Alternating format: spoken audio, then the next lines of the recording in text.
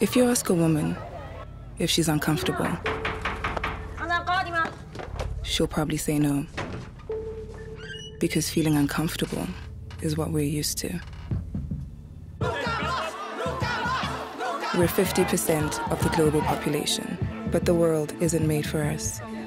We've had to feel less than to find more to believe in. We've had to feel defeat to carry each other to victory.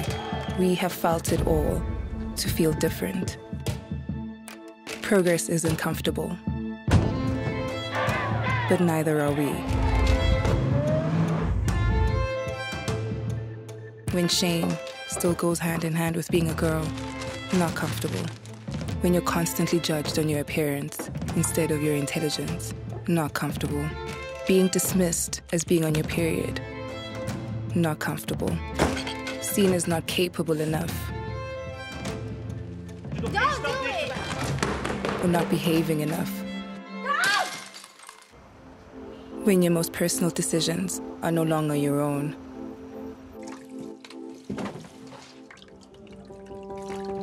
Having your potential stolen simply for who you are naturally.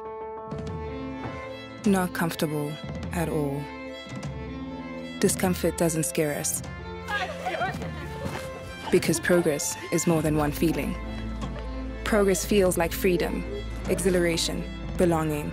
Progress feels like working, fighting, uniting, debating, validating, teaching, unleashing, and feeling it all to shape and reshape the world until it's a comfortable place for our minds, for our bodies, until it's a comfortable place for us all. This isn't the past, and we are the future.